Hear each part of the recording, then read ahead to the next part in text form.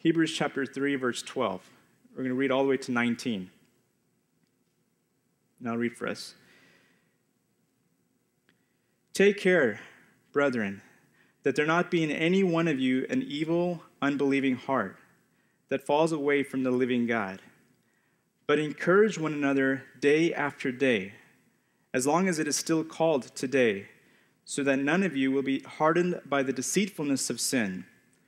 For we have become partakers of Christ, if we hold fast the beginning of our assurance firm until the end. While it is said, today if you hear his voice, do not harden your hearts as when they provoked me. For who provoked him when they had heard? Indeed, did not all those who came out of Egypt led by Moses? And with whom was he angry for 40 years? Was it not with those who sinned, whose bodies fell in the wilderness? And to whom did he swear that they would not enter his rest, but to those who were disobedient? So we see that they were not able to enter because of unbelief. They were not able to enter because of unbelief.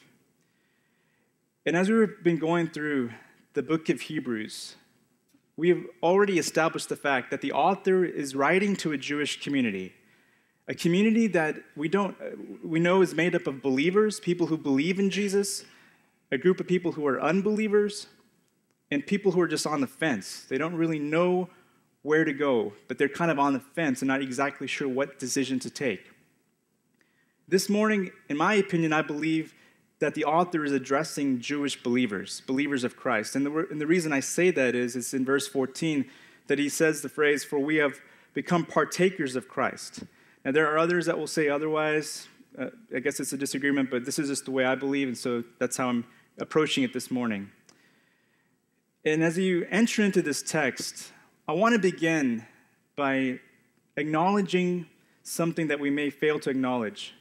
That is, one of the most important aspects of our life, one of the most amazing attributes of our life is the capacity that we have to believe.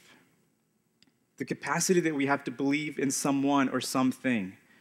And this is something that unites everybody in humanity, is that as soon as we are created by God, he has given us this ability to believe.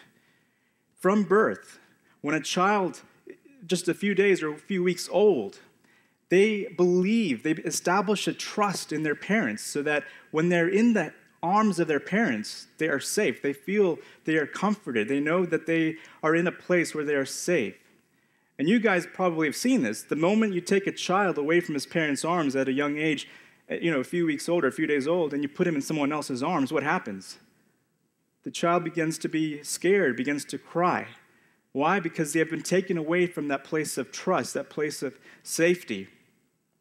And as you get older, you begin to develop belief in different people and different things. And on that moment where you're standing before your spouse or your partner at the altar and you're about to say your vows, you're believing in that person. You're believing in that person to love you, to be with you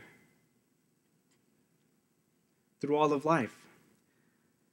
And that capacity to believe establishes who we are as a person, establishes what we do. And I want you to understand that what you put your belief in not only shapes you, but it affects the people around you. What I believe will impact my daughter, will impact the new baby that's coming in, will impact my spouse. What I believe will impact my church, will impact my relationship with God. It impacts all sorts of different things. It's how I believe. And it sets the course or the trajectory of my life, what it is that I believe. And I might be saying things to you guys that you may already know or seem basic and trivial, but I believe you have to understand just how precious a gift it is that we have, that we can believe in someone or something as you enter this text, because we're talking about believing or unbelieving. And also, as humans, and especially living in this part of the world, we're conditioned to focus on the outward performance of a person, right? We're driven to be impressed or unimpressed by the way a person performs. But we seldom take a moment to kind of look at the inner workings of a person. What is it that's driving that person to do what he or she is doing? And I think in order for us to appreciate this text, that's where we got to look, is we got to look beyond the outer skeleton and kind of look at what's driving a person, what's driving you, what's driving me. And I just want to bring us back to the New Testament at the Gospels. During his time on earth, Jesus made it clear that he was not impressed by outward performance. You guys remember the religious leaders of his day, how they would offer up prayers and do their pious acts. But Jesus was very clear when he says that these acts were empty or without any substance. And he says in Matthew 15, and he references Isaiah, and he says, "These people honor me with their lips, but their heart is far from me." And as we read through the Gospels, we understand that this problem isn't limited to just the religious leaders of the day, but it impacts all of humanity. In Mark chapter 7, Jesus says that out of the heart of a man comes all sorts of evil, all sorts of sin. Let's think about that for a moment. All of the acts of abuse that we see or have experienced, all of the violence, the acts of terror, all of the evil that you've ever seen across the news or even in your own life, all of that originated from the heart of mankind. So Jesus, the thing that concerned Jesus the most wasn't to try to make people appear to be more holy or appear to be more perfect or to appear to be good. The thing that concerned Jesus was the condition of a depraved, corrupt heart. And he wanted to get at that. He wanted to get at that and figuring out a way to fix that, to restore that. In Ezekiel, it says that, chapter 36, "I will give you a new heart and put a new spirit within you, and I will remove the heart of stone from your flesh." And by the good news that we have, Jesus is the reason that that scripture can be fulfilled today, is that Jesus gives us the gift of salvation, the good news that we have. But in order to access that gift that Jesus has given us, there's one thing that all of humanity has to do, and that is to believe. Believe in the good news of Jesus. Believe in the reality that not only did he exist, but that he came to this earth as God's Son to restore us, to die for us, to be buried and be resurrected so that we would have fellowship, relationship with God. So that we would have a relationship with God. And not only do we believe in Jesus on a certain day and we mark it in the Bible, but we continue to believe in him. And as we continue to believe in him, we mature, we grow, we develop, and we do good things for the Lord. And I want to say that the peace we now enjoy with God, the freedom that we have to pray at any moment of the day, the purpose with which we live our lives, the opportunity we have to preach Jesus to people in captivity, all of this comes to fruition because we continue to believe in Christ. We continue to believe in Christ. And I want to say that believing in Jesus is like the rudder of a ship. It may be small, it may seem like it's menial, may not seem like it has a ginormous purpose, but that rudder is what directs the ship in the course that it will go. In the same way, our believing in Jesus directs our life in the way that it will go. Without believing in Christ, we're like a ship that's just on water and just goes here and there as the wind takes it, aimless, just wandering without a purpose. So I want you to understand the importance or the role of believing and how important it is not just to bring us into salvation, but to sustain us, to carry us through. Look back with me to verses 12 and 13. "Take care, brethren, that there not be in any one of you an evil, unbelieving heart that falls away from the living God." Let me stop there just for a second. The author of Hebrews tells the Jewish community to take care.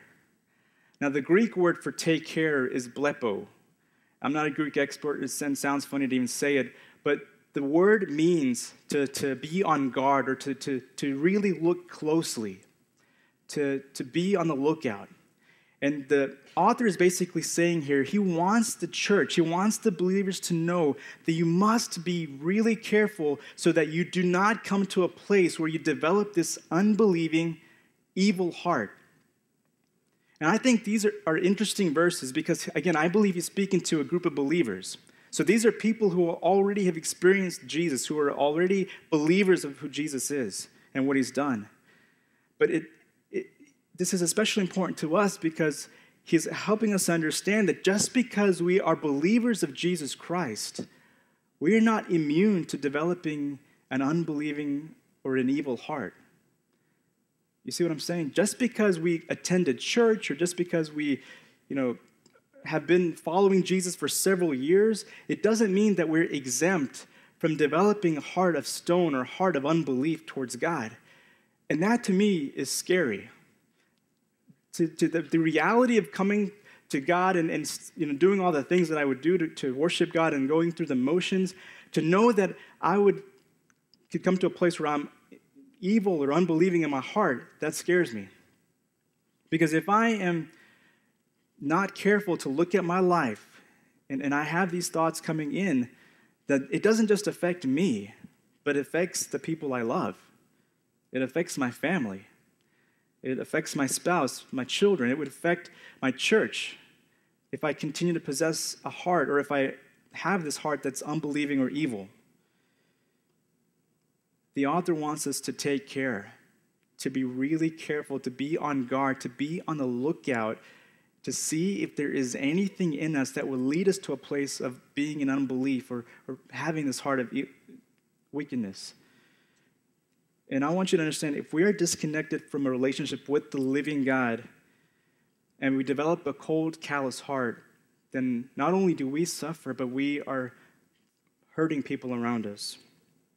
So I just want to begin by urging you to pay attention to what he's got to say. And in verse 13, he says, "But encourage one another day after day, as long as it is still called today, so that none of you will be hardened by the deceitfulness of sin." In that last phrase, we have an understanding of what leads us to having an evil, unbelieving heart. And that phrase is, so that none of you will be hardened by the deceitfulness of sin. I want you guys to look at that phrase. And I want you guys to think about a sin or sins that you are presently struggling with. Whatever that might be, whether it be pornography, addiction, whatever it is. And I want you to look back at that phrase and I want you to substitute that sin in place of the word sin. And I want you to read it to yourself. So for example, so that none of you will be hardened by the deceitfulness of addiction. So that none of you will be hardened by the deceitfulness of pornography. So that none of you will be hardened by the deceitfulness of the love of money. Whatever your sin is, whatever my sin is, the end result is the same. We're left deceived. It always brings about deception.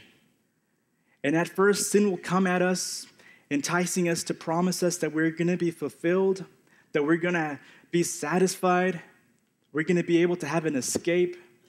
And for a moment, you will. For a moment. But after that moment passes, you are left cheated, you're left used, you're left defeated, you're left worse off than you began. Sin always does that to us. It deceives us. I told you earlier that our journey in Christ begins when we believe in him. Well, Satan wants nothing more than to destroy our believing in him by bringing about this deception of sin in our lives. He wants nothing more than to disconnect our relationship with God by really just fanning up the flames of sin in our lives. And the more and more we engage in a specific sin or a group of sins, what happens is our heart is becoming more and more cold and callous, hard as stone towards God.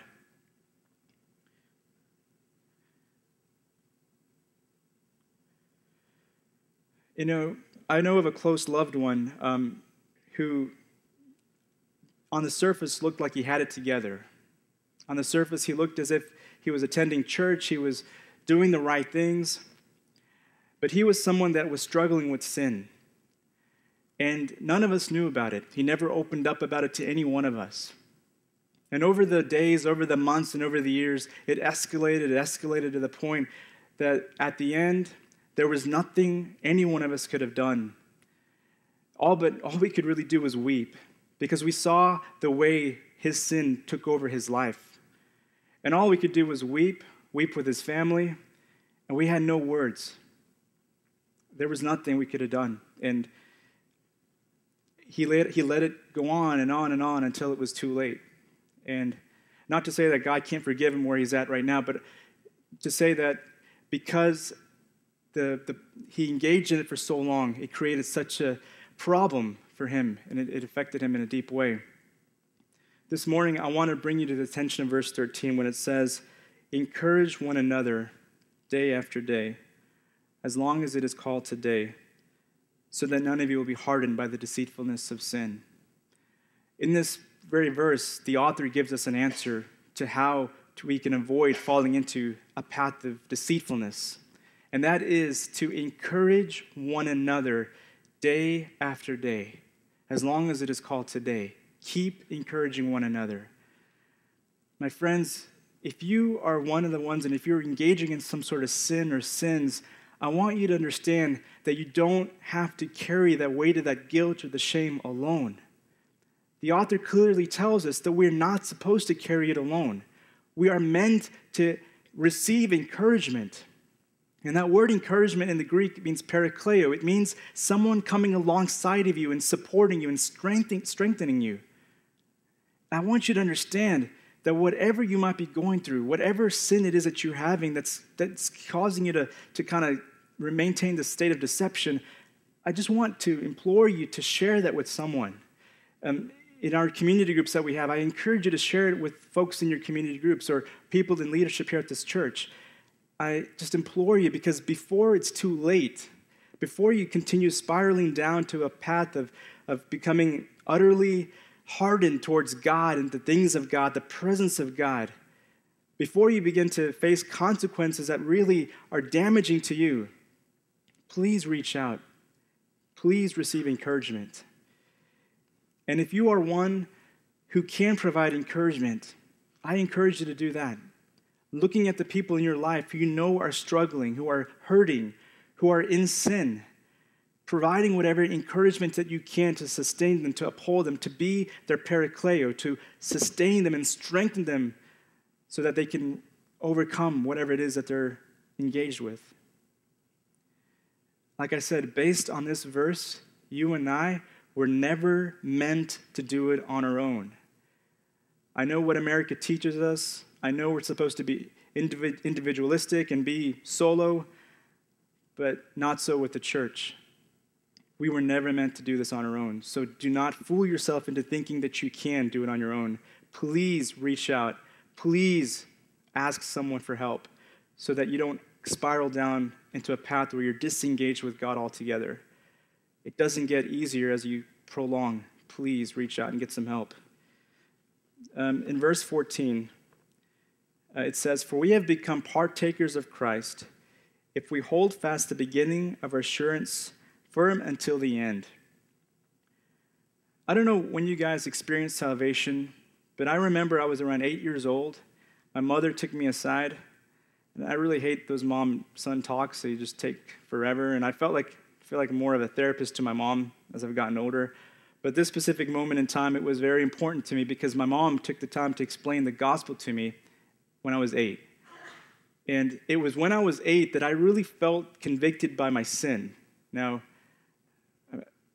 it's kind of weird for me to think about young people like me or even younger feeling that weight of conviction of my sin. What did I do? Did I hit my sister in the face? Did I steal something from somebody? I mean, yeah, probably. It's sin.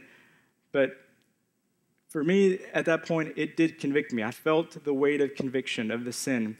But I remember my mom telling me a verse that conveyed for me the love of God, and that was in Proverbs chapter 3, verses 5 and 6. And some of you guys might know that. It says, "Trust in the Lord with all your heart, in all your ways acknowledge him, and he shall direct your paths." From that verse, I just felt the sense of God's love for me, and I experienced salvation. And from that moment on, I was anchored in God's love. Now, along the way, God has shown me more and more examples of his love for me that have anchored me along the way, but it all began back then. And what I believe the author is trying to convey to us this morning is that we are all partakers of Jesus. And in a few moments, we'll be having communion. And that's a symbolic representation of the fact that we're all become partakers of who he is and what he's done for us. But what the author is wanting us to understand is remember to hold fast that experience of salvation that you have had. Remember to hold fast the moment where you realized God's love for you. The moment where you realized the sense that you were convicted by your sin. And you guys have had your experiences and you've known it in different ways at different times. But the author is wanting us to understand we have to hold fast to that experience. And some of you in here may not have experienced that. And I would love to talk with you afterwards, but I want you to know that God has love for you. God's love is for you, and we're going to talk about it further on, demonstrated through his Son. Hold fast.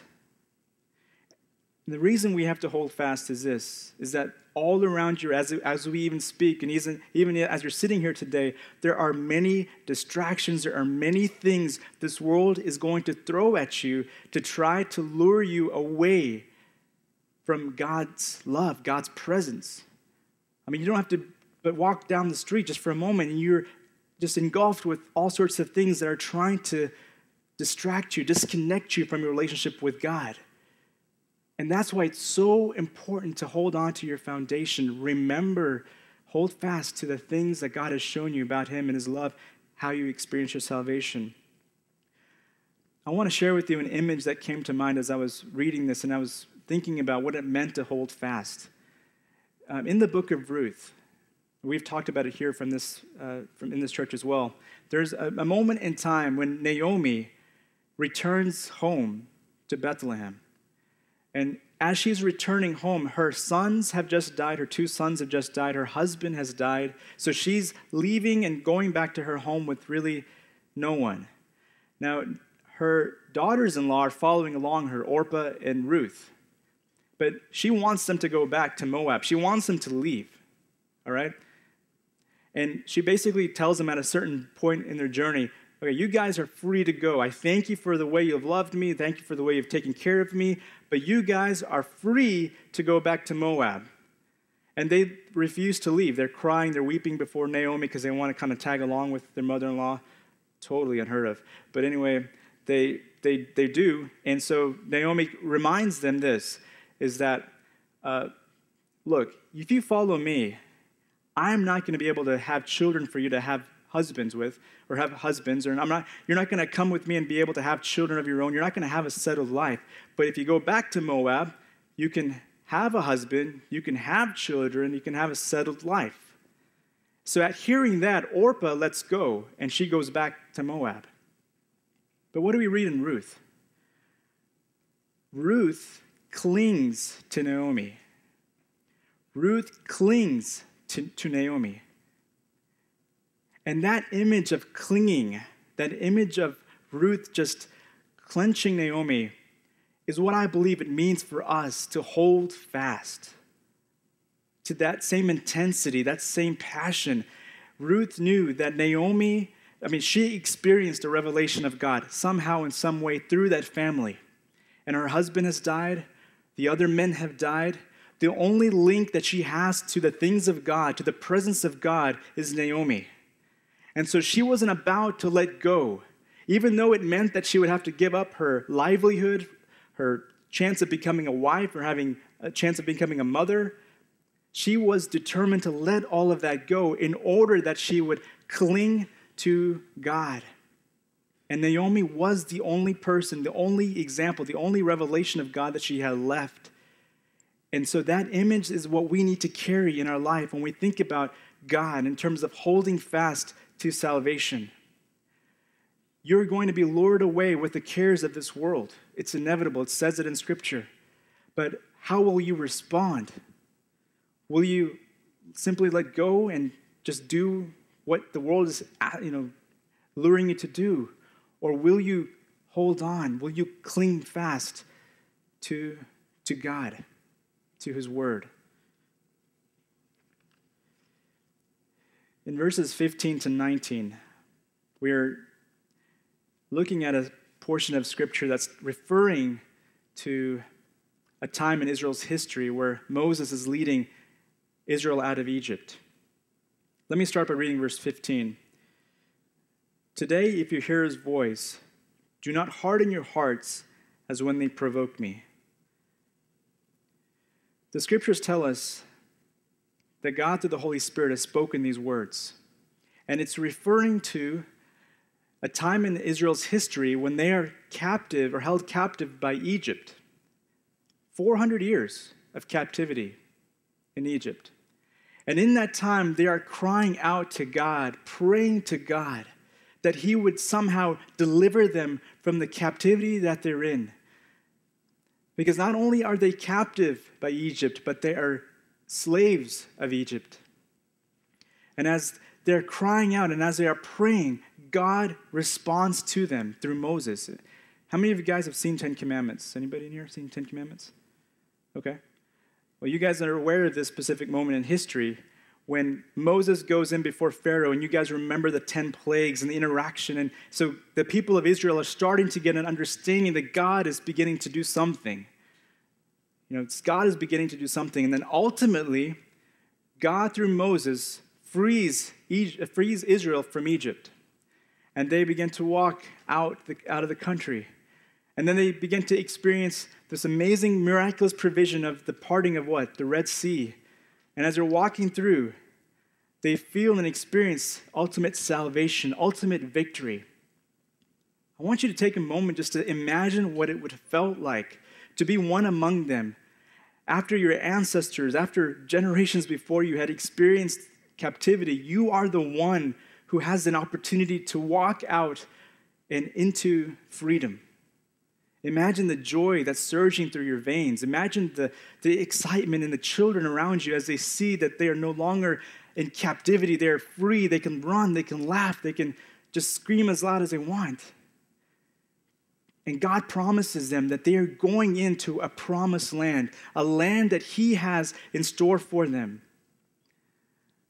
But along the way, it just seems like within moments of crossing the Red Sea, Israel begins to grumble against God. Israel begins to raise their fists, begins to, in anger, begins to rebel against God.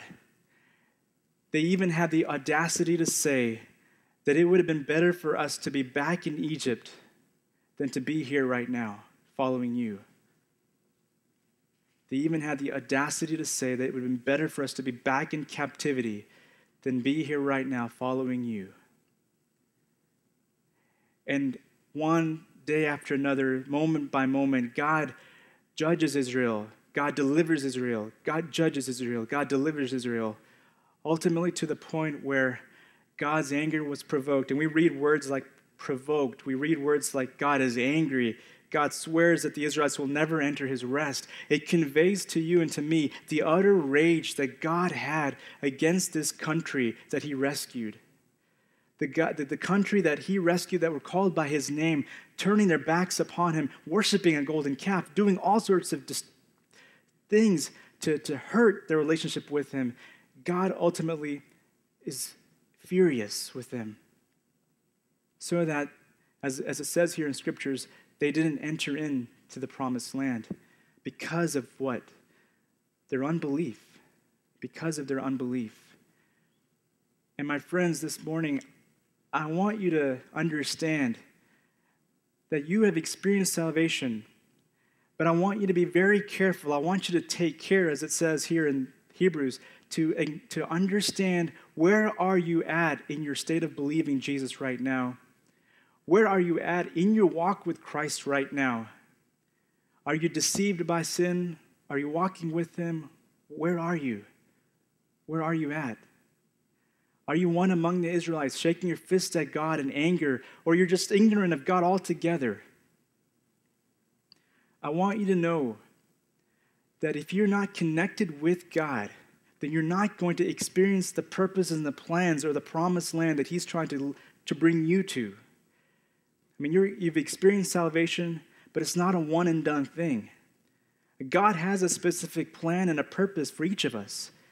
God has places that he wants to take us in life. God has a desire that he wants to accomplish in and through us. But if we come to a place where we are going to rebel and be wicked and evil towards God, how can we expect for God to take us to the promised land, whatever that might mean for us?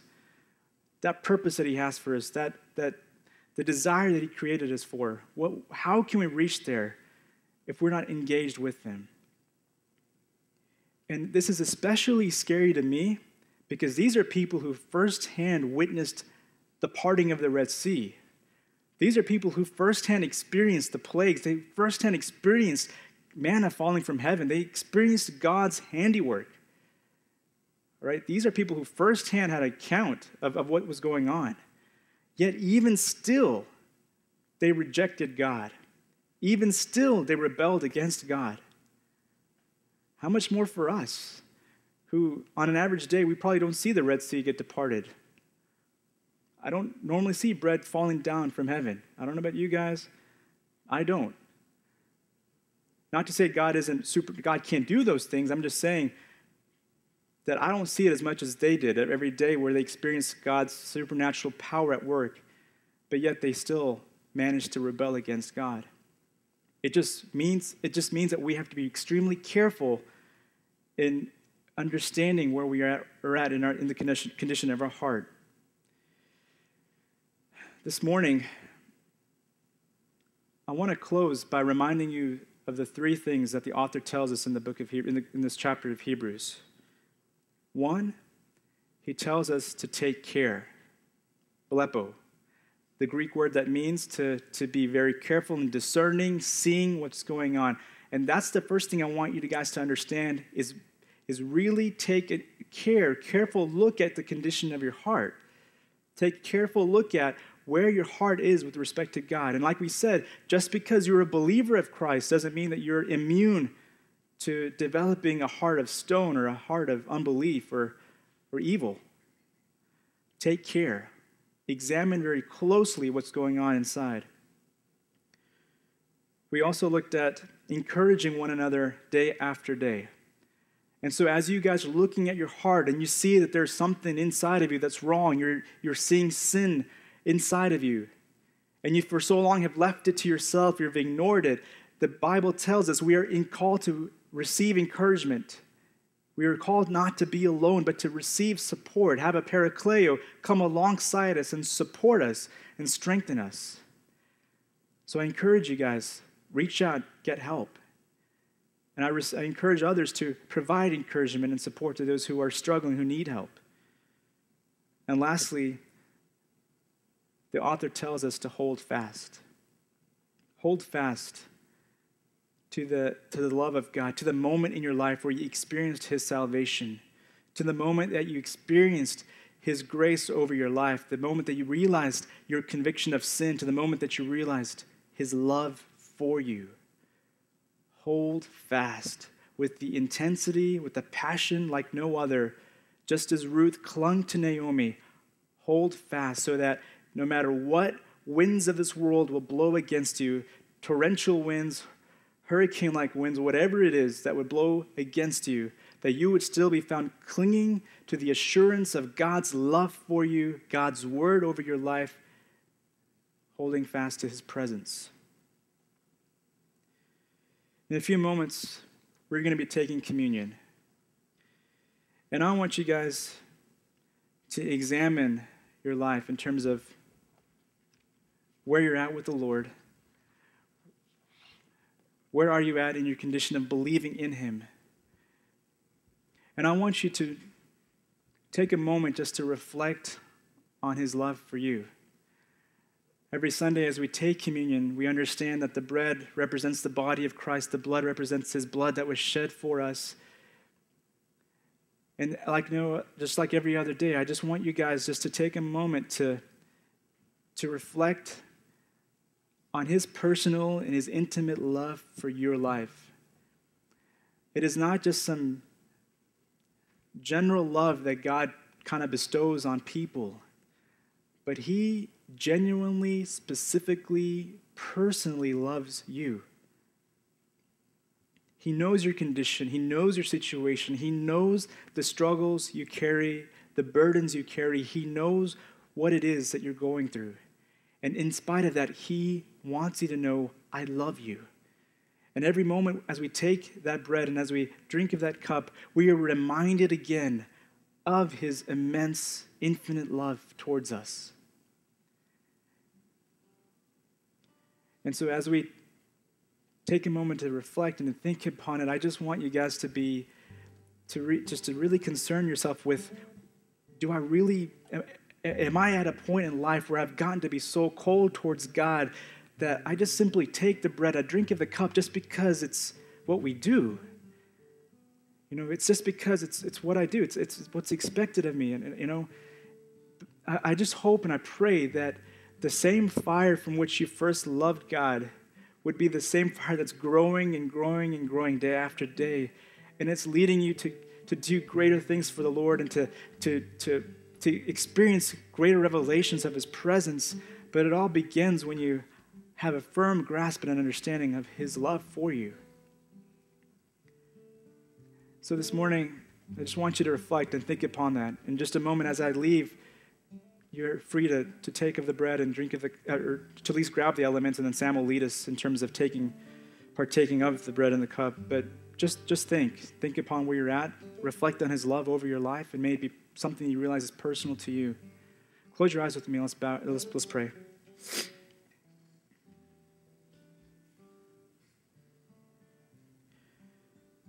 Father, we thank you and we praise you, God, for Jesus. We thank you that he came into this world and wasn't concerned about the external parts of us, wasn't concerned about our outward appearance, but that he knew our true problem was what was going on the inside of us. I'm so grateful to you, God. We are also grateful to you that as he suffered, was killed, was buried, and rose again, that through Jesus, we have been given a new heart, a new spirit. And now we live with the purpose and an assurance that we are new creation, created by you for your good purpose on this planet. And God, I do pray for my friends here and myself today that we would examine our lives closely to see if there has been any, over the course of time, if there has been anything in us to take away from believing that truth, if there's been any sin in us, if there's been anything that we have done to allow ourselves to develop a heart of stone towards you. I ask that you would reveal that to us so that we would confront that, and not alone, but with each other, with the encouragement of each other. And ultimately that we would be restored in our understanding of you and your love for us. And ultimately, God, that we would hold fast to the truth of your love over our lives. God, we just thank you for Jesus. We thank you for his love. We thank you that he has given us a purpose through believing in him. And I do pray for those among us today who have not yet made that decision. I pray that they would experience your Holy Spirit just convicting them this morning, and that they would reach out to us for more information, and will ultimately experience salvation through Jesus as well. Father, we love you. We thank you. We ask this in Jesus' name. Amen.